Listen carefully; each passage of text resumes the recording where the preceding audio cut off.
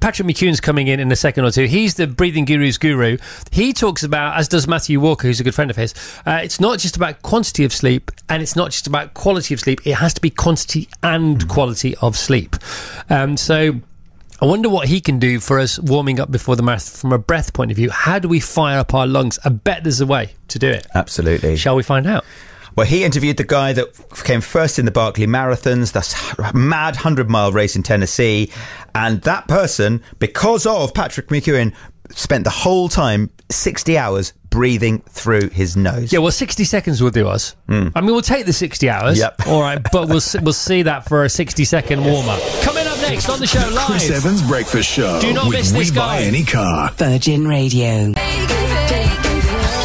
Oh my goodness me, it's one of those interviews where I might be too excited for the good of the interview, but never mind. Try and ignore me and focus on the interviewee. I suppose the interviewer. Who might that be, Vassos? Our next guest is both a man in the know and a man in the nose. He's the multi-best-selling author who's also the Breathing Guru's guru. His book and training program, The Oxygen Advantage, are both available now. So all hail the king of the inhale. It's Patrick McKeown. Oh, Patrick's here. Controlling round of applause for Patrick, please. Screams. Can I have some breathe mania? How are you, Patrick? Good, Chris. I don't know what to do after that introduction. Thanks very much. Patrick, give us 60 seconds of stats of why we all have to nose breathe more and exclusively, if we can, from this moment on. Well, I suppose the mouth, there's nothing in it that's devoted to breathing. Your teeth, your tongue, your hard palate, your soft palate, your throat, none of those things do anything for breathing. So if nature designed the mouth for breathing, something in the mouth would be there for the breath. Yes. It's not. It's not. That says it all. And, you know, an American doctor said back in the 1970s that the human nose has 30 functions. And I couldn't find his list, so I put my own list together. And it's 30, but there's even more. Yeah. So there's many functions in the human nose that we don't even give consideration to. Right, so you wouldn't eat through your nose, so why would you breathe through your mouth? That's exactly it. All right, so your mouth is for kissing, it's for eating, it's for drinking, and it's for communicating. Correct. And for smiling. Yes. Yeah, and befriending people, but not for breathing. No, definitely not. So why do we all do it? Why is it important that we don't, especially when we're asleep, and for kids more than ever? You know, I think it's starting with children. It's so vitally important, Chris, and it gets no attention, unfortunately. You know, there was a study here of 11,000 children in Stratford-upon-Avon from age 6 months to 57 months. Children who were mouth breathing, snoring and stopping breathing, if untreated at 5 years of age, they had a 40% increased risk of special education needs by age 8. Now, that's published in the journal Pediatrics in 2012. The lead author is Karen Bonnock. So we're talking about brain development here. Yeah. And yet it's under the radar. So, you know, that's only one aspect of it. Of course, like when it comes to the main pillars of health, breathing does play a role. And the biggest one for me is state of mind. We all need that. You know, all of us are overthinking to a greater or lesser degree. And it's not just about mindfulness. We need to be able to change our physiology. And we can't have a calm state of mind with a gap between thoughts and control over our thinking unless we have good sleep quality and good breathing quality. Yesterday, I experienced, very fortunately, an extremely calm 2 or 3 hour window. I've been meditating for a bit. Sometimes it works, sometimes it doesn't work, depending on what I'm doing afterwards, where I am, how the meditation was anyway. And my wife she dispatched me to go and get some all-surface spray cleaner from Sainsbury's at about 25 to 7 last night. And I walked into Sainsbury's and I just thought it's the most beautiful place in the world. Do you know what I mean? I didn't have a care in the world. I didn't have a thought in the world, but I was totally present because I was completely in my body. Yes, and this presence whereby our attention is simultaneously moving with time in the absence of thinking. Yeah. Thoughts appear, but we're not latched on to thought. We're not latched on and going down that train of thinking. Yeah. And I think it's tremendous, you know, because even coming into a situation, having a conversation with you, if I was to come in here with my attention all in my head, I would have been sabotaged before I walked in the door. Totally. But how many kids are going to do exams? People are going to give presentations. Athletes are going out into competitive events and are not taught how to change states. Oh my goodness me. And how you can help athletes, how you have and how you want to, but you can't get through to them. I know that because you watch various athletes on the telly, don't you? And you think, I need to teach them how to nose breathe because they're already winning gold medals, but they could win even more. And it goes from people who really should sort of know what they're doing to people who can be forgiven for not knowing what they're doing or what they're missing out on. Tell us about that lovely stat when people have to have their jaws wide together because they've had an operation, and then their oxygen levels are measured because they can't not nose breathe. Tell us about that. So this was discovered by a researcher called Swift back in 1988, and it was an ear, nose and throat doctor, James Bartley, who really kind of put it on the radar. So these individuals were after having jaw surgery, so their jaws are wired shut. They had no other choice but to breathe through their nose, and the partial pressure of oxygen in the blood increased by nearly 10%. Yeah. Just by continuous nasal breathing. But of course we don't breathe to get oxygen, we breathe primarily to get rid of carbon dioxide. We do. The driver to breathe is carbon dioxide. So when people feel that they're not getting enough air, that's not because there's a deprivation of oxygen, but it's due to an accumulation of carbon dioxide. And here's the thing. Some of us are more sensitive to the accumulation of carbon dioxide than others. And as a result, we will have a strong drive to breathe. We will tend to breathe faster, harder. We feel we're not getting enough air. We have disproportionate breathlessness during physical exercise. We breathe harder and faster during sleep. This increases turbulence in the upper airways. So there's snoring.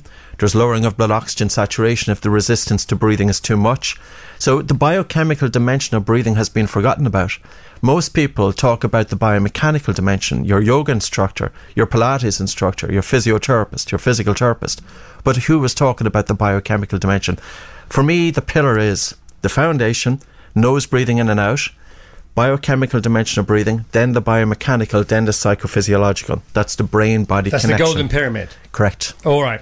So we need to talk about mouth tape. We need to talk about nose strips. Again, we need to talk about breathing through your nose when you're asleep. So if you breathe with your mouth open, you block this big airway, which is not a natural airway. It's what we should swallow things via, and that's a major issue because that gives us sleep apnea, and we can stop breathing for between 60 seconds and 2 minutes, even longer sometimes, where we're not breathing at all because we're still asleep. So our body's okay with that because it thinks we're safe, but actually we are suffocating. Yes, 936 million people on the planet have obstructive sleep apnea. That's according to a Lancet statistic back in 2017. 25 to 50% of men, something that really affects us as we get older. Women, it's about 10% under 50 years of age, and it's about 30% post 50, post menopause. Right. And if we're having stopping of the breath during sleep to the point that our blood oxygen saturation is lowering, we're continuously being aroused from deep sleep, so we're not getting enough slow wave sleep. This is when all the good stuff happens. The brain cleans itself. So it happens during slow wave sleep, during its lymphatic drainage. And if we're getting constant arousal from deep sleep to lighter sleep, and at the same time we're being put into this increased stress response because we're stopping breathing. Now, I do breath holds during the day with a lot of the people that I work with. We mimic sleep apnea to some extent. We purposely hold the breath to drop the blood oxygen saturation down. A person could involuntarily stop breathing during sleep to lower their blood oxygen saturation down to 70 or 60%. Now, if you try that during wakefulness, you will have a hard time.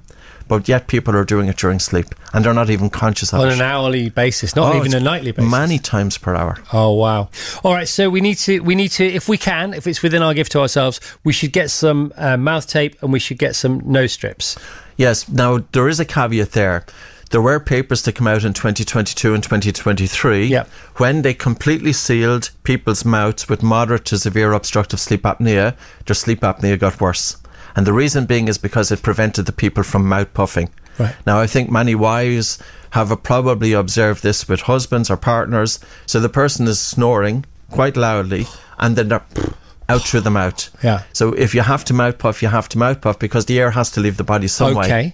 So you can't tape across the mouth. Right. Whatever device you use, it has to bring the lips together, but without actually covering the mouth. So this is the new mouth tape with it's like a sort of polo. It has a hole in the middle. Yes, correct. All right. That's a good description. You do sell these, don't you? But I mean, he's not on peddling his wares. He just happens to know his stuff, and he said nobody else is designing these. I need to get some out for kids, special stuff for kids. See, here's a question for kids, to do with kids. So, most people can't get their kids to eat their greens. How can we get them to wear mouth tape and nose breathe at night?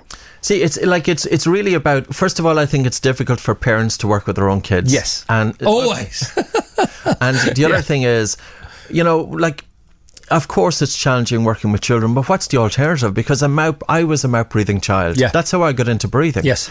I have craniofacial abnormalities, I had terrible sleep, I couldn't concentrate in school, I had asthma, I had a stuffy nose, and it really affects your quality of life. But parents need to know this. So then it's worthwhile going down this route. And we put all of the breathing exercises, they're all free. Yes. I taught my daughter, Lauren, about 5 years ago. She was 9 years of age at the time. And we wanted to put out everything for free. And we have an app, everything in it is free. So there's no excuse for anybody who doesn't want to go down the breathing route. Yeah, and you're not trying to harvest people's emails and all that kind of nonsense, are you? No, God, no, we don't do that. But what I am saying is this. Can you imagine if every dental surgery had a poster on the wall about oral hygiene? In other words, dental health. It's not just about brushing your teeth. It's not just about eating less sugary foods. It's also about breathing in and out through your nose, because if you have your mouth open for periods of time during the day and during sleep, it changes the bacteria in the mouth. You're more prone to gum disease, dental cavities and bad breath. So that's dental health. How about then going into a doctor's surgery and a child who's coming in with asthma, and that child is coming in with a stuffy nose and the mouth open? Different exercise can be taught to that child to help decongest the nose, and a strategy to change their breathing from mouth to nose breathing. Yeah. It doesn't happen. Now, how about the child who has obstructive sleep apnea, and the gold standard of treatment is to remove their adenoids and tonsils? It has an efficacy of 27% of children being cured. And if children are not taught nasal breathing post-adenoidectomy and tonsillectomy, they have a worsening in their sleep within 3 years. Yeah. But children are not being taught how to breathe through their nose. This should be in the education system. Of course it should. 100%. 100% it should be in the education system. All right. Lots of people we know, because we talk about this kind of stuff a lot on our show, we know that if you do a high-intensity workout for a minimum of 3 minutes a week to a maximum of 9 minutes a week, it can improve your well-being and extend your life by ridiculously exponential amounts. Okay, do you have the HIIT workout equivalent of a nose and breathing exercise we can do every day? Yes. So what I would say is any physical exercise you do with your mouth closed is tremendous. Right. Even if we just talk about a few of the benefits, it will increase oxygen transfer from the lungs to the blood and the blood to the working muscles. Right. It improves blood flow to the brain. It increases oxygen delivery to the brain. If you go for a jog with your mouth closed, I would, based on our calculations, expect an increase of blood flow to the brain between 6 and 10%. Now, based on most people, or many people, do physical exercise to help with their mental health. But how about just switching, going a little bit slower at the start, because the air hunger is that little bit stronger. Yeah. And what you do is you continue breathing through your nose. Your body then adapts to nose breathing during physical exercise. This improves your breathing pattern so that you don't need as much ventilation during exercise, but you've got so many benefits. And also, it reduces the risk of overtraining. You're protecting your teeth, you're protecting your mouth, you're protecting your airways. You're activating the diaphragm. Mouth breathing just isn't where it's at. Now, when I was coming here in a taxi, and I was just looking out the window and I was saying, is London any different to any other city? Right. And I was just looking at people walking by, and I would say that 30% of people walking on the street this morning have their mouth open. Why? Yeah. Because it's easy and they're not thinking about it. But isn't this also evolution? I'm a big fan. I might be your biggest fan. So this is not what I think. But playing devil's advocate, isn't it evolution? Aren't we? Isn't that just the way we're going? Even though it's bad for us, like so many other things. I agree. It's So is it going to work if we fight against it or not? Well, I think we've no other choice. You could say evolution is that we're sitting down on desks for 8 hours a day. Yeah. But we might as well fight against that. So this is something we consciously have to do that is better for us, to get up in the morning to do this, even though the world that we've created is telling us to the opposite. If we get out of the city and get into nature, it's because you have this great thing about all animals other than us and dogs nose breathe anyway. Yes. Newborn infants nasal breathe. Yeah. A baby who is mouth breathing it's not good. It's not a good sign for their health. But all other animals nose breathe. Pretty much. When I was writing a book back in 2016, or was it before that, I could only find 4 animals. They were diving birds: gannets, penguins, pelicans, and a dog. Right. Who were they could switch to mouth breathing, and it was a sign that, you know, they needed to do that. But animals, say for example, who were going to breathe through their mouth, farm animals, they were sick. So say for example, a cow who was breathing through the mouth is sick, a sheep, a horse who's breathing through the mouth is sick. So if we look at the entire animal world, there's only about a handful of animals who actually breathe in and out through their mouths. Yeah, I mean, one of the sort of counterintuitive thoughts that I have, I don't know if it's shared by other people, I'll share it with you because you're the man. I used to think, because I've been on the nose breathing bus for many, many years, not as much as I want to be, and hopefully more today than yesterday, and hopefully more tomorrow than today. But my mouth gets dry at night. If I close my mouth, it's going to get drier. Of course, that's completely the opposite, isn't it? Correct. Really what we want to have is we want to have the mouth closed during sleep, and we want to have the tongue resting up in the roof of the mouth. Right. And the sleep quality is so much better. So earlier on... our mouth won't be as dry. Correct, because of course, like when you're breathing in through your nose, your nose is expending an energy and moistening and warming the incoming air. Right. But when you breathe out through your nose recovers that heat and moisture. Right. Nature doesn't waste. Okay. No, I got it. And there is wastage in between more breaths per minute than less breaths per minute. There's oxygen wastage, that lag in between the two. See, it's very interesting because when we talk about breathing, people often hone in on breaths per minute, which is the respiratory rate, but that's only one part of the picture. I often describe it as if you were going to go for a meal. Somebody gives you a plate of food. They give you a utensil, could be a fork or it could be a spoon. You have one consideration is the size of the fork, and the other consideration is the number of forkfuls that you take into your mouth to consume the food on the plate. Okay, with breathing, the number of forkfuls is akin to the number of breaths, but the size of the breath is akin to the size of the fork. Now, really, if you were a dietitian and you were looking at food consumption, you wouldn't ask people, how many forkfuls of food did you eat? What was the size of the fork? You'd ask, what was the volume of food you ate off the plate? Of course you would. But of course, with breathing, everybody is honing in on the respiratory rate, and they're not looking at the tidal volume. They're not looking at minute ventilation. Right. So it's really down to how much air do we breathe per minute. And many of us, I'm not going to say it's never 100%. It's very common for people to have a tendency to overbreathe. And the thing about overbreathing is, the more air you breathe, the more your blood vessels constrict and the less oxygen that's delivered throughout the body. Right. So if you want to deprive your body of oxygen and deprive your brain of oxygen, breathe more air. And a guy was at an interview with a radio station in Ireland called News Talk, and a listener sent in a question. And she said, when I do slow breathing, I get lightheaded.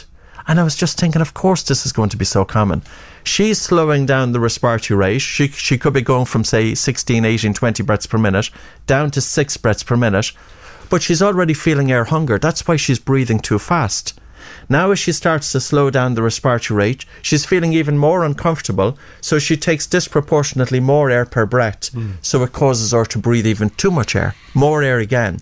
So we need to have a conversation. It's not about the volume of air that you're taking into your lungs. It's really about the oxygen transfer from your lungs to your blood and your ability to use that oxygen. And with breathing, less is more. And that's why if you practice breath holding and holding onto carbon dioxide or getting your body more comfortable to retaining more carbon dioxide for longer, it's more beneficial. Correct. And even just doing light breathing. So say one of the exercises, there were 2 exercises that got me into breathing, 25 years ago. One was I always had a stuffy nose. And one of the techniques that I was using back then was to breathe in and out through my nose, gently hold my nose and nod my head up and down, maybe for a count of 10 or 15 head nods. Because when you hold your breath, carbon dioxide accumulates in the lungs and blood, it activates a stress response, and the blood vessels in the nose, which are swollen or dilated, they constrict. So then that allowed me to switch to nasal breathing. Now, when I went from mouth to nose breathing, I was feeling uncomfortable, I was feeling suffocated, because I was going from breathing through a bigger hole to 2 smaller holes. So the carbon dioxide that was being produced in my body couldn't leave the body quickly enough. And as a result, it's accumulating in my lungs, it's accumulating in my blood, and I feel air hunger. But this is what I needed to sustain. Because the longer I expose myself to that slight accumulation of carbon dioxide, and it's not a high accumulation, the body is just so sensitive to this gas that even if it increases minimally, we feel air hunger. Yeah. But the more we expose ourselves to it, we develop a higher tolerance to the gas carbon dioxide, and now our breathing becomes lighter and slower and comfortable. And we become more relaxed in the process. It's totally. That's the whole point. It's just win, win, win, win. We just keep on winning, don't you, the whole way? If people fully understood what the breath can do for them, and I have to say, Chris, it has to go beyond what is being taught in yoga. Because for me, the yoga community have an enormous potential to expose and to really bring to their students the power of the breathing. They are not doing it. And I'm saying that, and I don't mean to say that in a bad way. Yeah. I just feel, and I've seen there's something enormously powerful in this. Yes. And people are just scratching the surface. If you're teaching breathing exercises, you need to understand what's going on. Yeah, and the reason you say that, I suppose, I'm just guessing here, is because you've got a captive audience there. They are so hungry for solving their air hunger, and the yoga teachers are so keen to do best by their students and therefore by themselves. And you're saying, listen, you're doing all the you're doing so much heavy lifting, but if you put these weights on, these flavors of weights on, the 5k on each end of this 100k, they're more beneficial than what's on there in the first place. Correct. If a yoga instructor tweaked with how they are teaching their breathing practice, they would impart so much more to their student. Right, so obviously we can go onto the website, oxygenadvantage.com. What do yoga teachers do? Do they get in contact with you? Which books do they read? There's been books around to do with breathwork since 1870. You've got a favourite author. What was that one called? So there's one called Shut Your Mouth and Save Your Life. Yeah, Shut Your Mouth and Save Your Life, which sounds like it's brand new, doesn't it? In the self-development section of your bookshop. That is such a modern, contemporary self-development title for a book, and that was in 1870. It was, and you know the story behind it. Shut Your Mouth and Save Your Life. That's straight up. That's straight out of Los Angeles today, isn't it? Sorry, carry on. So this was an American painter, and he thought that the traditions in the American Indians were dying out, so he went and lived with them. And one thing that he always noticed was that when the native Indian baby had their mouth open, the mothers would go over and press the lips together. Yeah. And it's pretty amazing, you know. So we knew this stuff. This just stuff got lost. Just got dealt out of the game. And also you say for breastfeeding, because breastfeeding not only obviously is very good for future grown-up human beings, but it's also vicariously teaching you how to nose breathe. Correct. So breastfeeding is not just about nutrition for the baby, but it's also about manipulation of the muscles of the face necessary for the growth of that face. It takes effort for the baby to take the milk from the mother. And the only problem is with breastfeeding is that oftentimes tongue tie gets missed. So you can have an infant and their tongue is tied quite tightly to the floor of their mouth. The baby then isn't able to extrapolate the milk from the mother. The baby ends up chomping on the mother gets sore, the baby doesn't thrive, and then a bottle is introduced. In Brazil, every infant, their tongue is checked for tongue tie. And yet, even though it's prevalent in our societies, of course it is, it's getting overlooked. So babies and mothers who are having difficulty nursing, you know, go to a specialist and ask the specialist just to check, does the infant have a tongue tie? And that tongue tie needs to be clipped. This was done since the 16th century. There were midwives in France, and I know it sounds quite a little bit gruesome, they had an extra long fingernail. And if they noticed that the baby's tongue was tied, the frenulum, they would clip it with their fingernail to allow the baby to be able to nurse. That's where it's... Oh, this is great, isn't it? Andrew has WhatsApped us the most asked question that we've been asked. I know one of the most asked questions you are asked is about the Wim Hof method, but you're also asked about this one a lot. It's to do with the nasal drip. Vassos was talking about it beforehand. I have a really bad nasal drip and cannot breathe through my nose when I'm lying down, and on a bad day, not even when I'm upright, I feel I would suffocate if I wired my mouth shut. Any advice? Yes, so what I would say is start doing breathing exercises to improve your breathing patterns, which will naturally help to open up the nose. The more you breathe through your nose, the better it works. Now, in terms of nasal drip, it is very important to get your mouth closed during sleep as well. And I would also say is do a nasal rinse. So get a good quality sea salt, something like Himalayan sea salt. You make one up? You do, that's what I do. Yeah. I just get boiled water, put in half a teaspoon of sea salt or even a quarter teaspoon of really good quality sea salt into the water. Add clean cold water, stick in your little finger so it's lukewarm, and then I just pour the solution into the palm of my hand, hold it in my nostril, snort it, bring it right down the back of the nose, because we have to think that the nasal airway, the nose is not just this, what we see in the face. If we want to get an idea of the extent of the nose, put your tongue into the roof of your mouth, drag your tongue all the way along the roof of the mouth until you feel the soft palate. Yeah. The roof of your mouth is the floor of your nose. Wow. So sitting above your mouth is your nasal airway. Yeah. It occupies There's a a lot of concert space. venue in there. There's a whole auditorium in there of air and salvation, isn't there? So right, though. And that saline, that homemade saline solution, 3 times up each nostril to start with, longer if you like? Yeah, I would do it until the person feels, just doing it a couple of times. And it's also very important because mouth breathers are very prone to bad breath. And the reason being is because there can be poor clearage. Yeah. So it's not just about getting the solution in one side of the nose and out the other. It's about getting the solution into the nostrils, down the back of the nose, down the throat, hawking it and spitting it out. Right. So do it in private. We haven't done any protocols on air because I don't want to take up time holding our breath and doing things like that when Patrick could be talking, because all these words are gold. Patrick is on so many podcasts, he's on so many YouTube clips, he's got his own website, which is all very, very important, oxygenadvantage.com. Loads of stuff on there for free, loads of apps on there for free, loads of protocols on there for free. If we want to get better at holding our breath, which is good for us, we don't hold our breath on the inhale, do we? We hold our breath on the exhale. Can you just walk us through that if you don't mind? Yes. Now, the first thing I will say about breath holds, don't do it if you're pregnant or if you have anxiety or panic disorder, because when we do a breath hold, it generates a fear. It's a primal fear, that feeling of air hunger. And it can be very good to give somebody who is prone to panic disorder and anxiety a controlled dose of air hunger, because it desensitizes them to the fear of suffocation. But you have to go careful. So breath holding is more of a stressor exercise, and anytime we do stressor exercises, we have to tailor them according to the individual. Now, I would just kind of backtrack slightly, because we touched on one breathing exercise, but we never really went through it. I would like people in the comfort of their home this evening, when they're maybe watching, when it's safe to do so, watching television, just put one hand on their chest, one hand just above their navel, allow their shoulders to relax, tune into their breathing, and really slow down the speed of the air coming into the nose, almost that the breath in is imperceptible. So you're really having a soft and slow, gentle breath in through your nose, and a really relaxed and a slow and a gentle breath out. And the purpose of this is to slow down and reduce the volume of air that you are breathing to the point of air hunger. Now, this is about improving CO2 tolerance, which is more applicable to everybody. Breath holding should be done by some, but not by everybody. So with this, you're just gently softening and slowing down the speed of your breathing. By breathing less air, carbon dioxide increases slightly in your lungs and blood, so you feel air hunger. Now, this is about getting the air hunger right. Not too little, not too much, just right.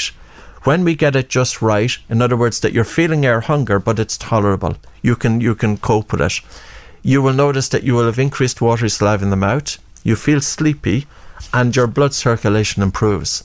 Now, this was the second exercise to get me into breathing. This exercise is my go-to exercise. Right. Like, I use about 25, 26 different tools, but this is by far and away the best one. When do you do this? I will do this even sitting in the green room earlier on. Ready to come in? Yes, because any time that I feel that if I'm going into, say, a challenging situation, and if I find this one. Sorry. If I notice that my heart rate is increasing slightly, well, I want my body to tell the brain that I'm safe. Yeah. So I take a soft breath in through my nose and a really relaxed and slow, gentle breath out. And by having that slow and relaxed, gentle breath out, and the thing is, there's nothing for anybody to see. Yeah. So I can be just sitting there, I can be doing it, I can be in the most hostile or challenging situation, but in that situation, I can be telling my brain that I am safe. Yeah.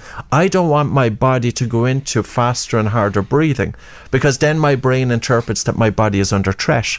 And my brain is here to protect me. Our brains are here to protect the body. So if the brain interprets the body as under threat, the brain wants you to get out of this situation. So this is why when people have a challenging situation, they often feel that they cannot think straight. And the reason being is because they go into slightly faster and harder breathing, their brain interprets their body as under threat, and their brain wants them to get out of the situation. So many questions for you. We don't have time for any of the questions from the listeners, but what we'll do is we'll give them to Patrick now, and then we'll sort of have a resume on the air tomorrow. Is that all right, Vassos? You've been amazing, mate. You didn't disappoint. Also, a couple of things. If you want to get rid of middle-aged spread, not so much the big stuff, but the small stuff. So if you're doing all the right things and you still have a bit of a belly, that is a stress belly, and so this will help you get rid of that. but it will also help you become better looking, won't it? Well, in terms of, better sleep, better state of mind, I think. But a better jawline, doesn't that help? That is correct. Yeah. Now, I think mine has changed over the years. People have said it to me. I agree. I didn't want to. I mean, why would I ever say that to you? But now you give me permission. I've seen very early videos of you, and you are unrecognisable now.